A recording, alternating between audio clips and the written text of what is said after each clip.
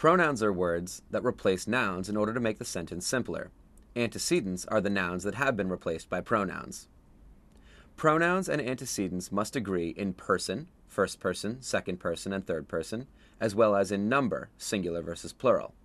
Also, pronouns must match their antecedents with gender when dealing with people. Let's take a look at an example. The sentence, "The doctors completed their rounds."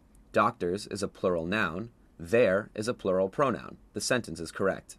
Let's take a look at another example. Jill finished her pizza. Jill is a singular female noun. Her is a singular female pronoun. The sentence again is correct.